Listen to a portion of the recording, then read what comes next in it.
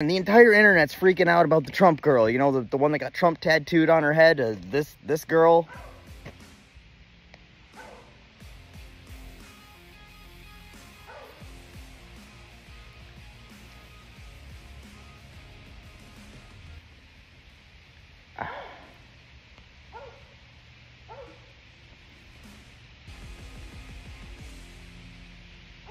First of all, this is just a good business decision because she's an OnlyFans model and her clientele is almost exclusively old white dudes whose wives have left them. And we already know that they're pleasuring themselves to pictures of Paprika Palpatine on the daily. Now the Sherbert pervert's name is plastered across the forehead of one of those trashy bleach blonde bimbos they're all so obsessed with. They ain't gonna be able to get their pecker out of their pants fast enough. That's good marketing for her. But even if her job wasn't exploiting sad, pathetic, lonely Trumpers into maxing out their credit cards, it still wouldn't be that weird. I mean, she is incredibly weird. They in general are very, very weird. But you know, for the weirdos, this isn't that weird because these particular people have been tattooing this kind of symbolism on themselves since at least the 90s. It's almost like none of y'all have even seen American History X.